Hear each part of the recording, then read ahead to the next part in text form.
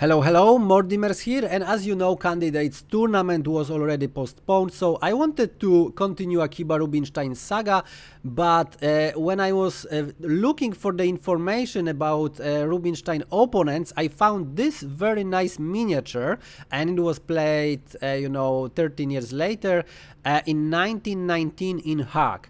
So we have Gerard Oskam playing as white. He is 30 years old lawyer from Netherlands, and not only lawyer but one of the strongest masters in Netherlands at that time, and estimated ranking 2400. And his opponent, ladies and gentlemen, Max Euwe, 2400 ranking as well, and he play as black. And who was Max Euwe? For those you don't know, but I think everybody should know, mathematician by profession, and he even got the doctorate, but also future world champion, because in 1935 he won the world champion match against Alexander Alekhine. And he later was the FIDE president as well. And in 1921 until 1952, so for over 3 decades, he won every single Dutch chess championship. So definitely the strongest, Dutch master, chess master.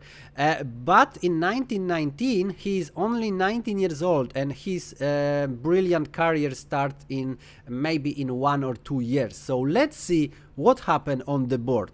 Gerard Oskam opened with d4. We have d5, and now bishop on g5. And it's called Levitsky Attack. We have bishop on f5, and now a knight f3, knight f6, e3, e6, c4. So the structure is very similar to all the variations of the Queen's Gambit, but with the light square bishop on f5 already. And it can be advantage for black, but it's also very dangerous, because this bishop it's not guarding b7. So it's very interesting miniature, because a lot of players get similar position and sometimes don't know what's gonna happen if play not precise. What should be played here, according to the modern theory, is, for example, bishop on b1, and after rook on b1, then bishop b4 with check. That's quite dangerous, misplacing this knight, and the game can continue from that position. Also, c6, strengthening the center, and for example, after queen on b3, queen c7, exchanging the bishop for the knight, and black have to play with these double pawns and semi-open file. Not for everybody, but it's pretty okay for both sides. And also knight b on d7 looks like quite okay, and knight on c3 just normal. If queen on b3, it's a very sharp line, for example bishop e7, queen b7, and now rook b8, and the game could continue. Knight b on d7, because knight was under attack. Now bishop on b4 can come, and white can be in troubles with the king still in the center. Very interesting lines. This is what can be played here. However, future world champion Max Euwe play h6. So the move looks okay, yeah? But think for a while, what would you play as white in this position? So I think it's not very difficult. Bishop on f6, and after queen on f6, queen on b3. So this was played by Gerard Oskam in this game.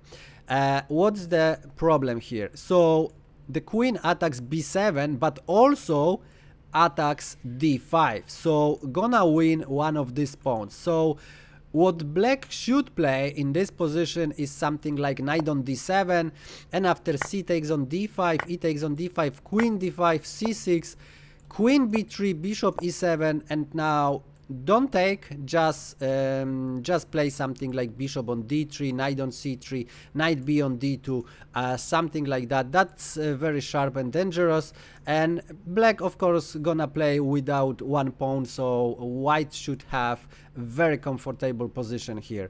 Also, what would be possible, maybe more fancy, queen on e7.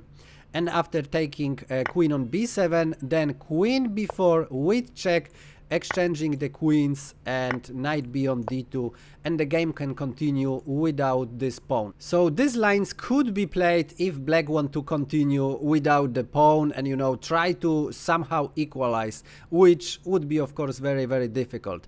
However, Max Euwe play knight on c6, setting up the trap. So feel free to pause the video and find the winning continuation for white, while I enjoy my cup of tea.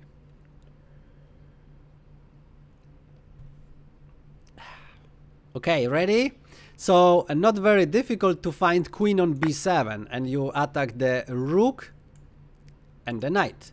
In this position, Max Euwe play king on d7, and here is the problem. If you take the rook, then you're gonna lose the game.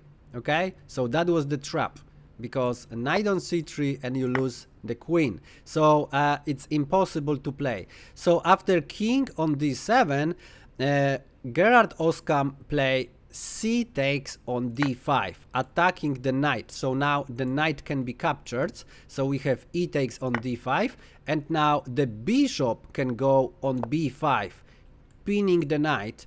Of course, for now the knight is defended twice, so nothing going on yet. But now rook on b8 attacking the queen. And here is the critical moment where you had to find one of two moves. So knight on e5 is one of these moves. Very, very beautiful. And also bishop on c6 is possible. This was played by Oskam in this game. And after queen on c6, knight on e5. Check. And also attack on the queen. And in this position, Max Euwe resigned the game. And he resigned, of course, because if he moved the king on the 8th rank, he gonna lose the rook and soon after gonna lose the queen.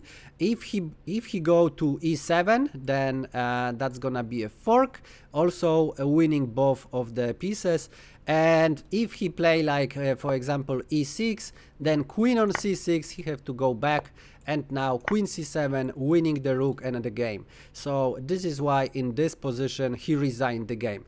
Very short miniature, but very, very educational. So remember what can happen in this position. It looks like very, very normal position, and you know, very silent, nothing going on, very solid. However, as you see, it can be a problem. But I would like to show you one more line here. After queen on b7, not king on d7, okay? This is very interesting. So for everybody who like, you know, some tactical sharp game, look what could happen if black actually play bishop on b4 with check. So knight on c3, and now these pieces are still under attack. So let's just move them. Knight on d4, bang. And now what white can do? If white are not greedy and play something like knight on d4, just exchange, castle, and everything can continue from here. With extra piece, of course, it's easy win.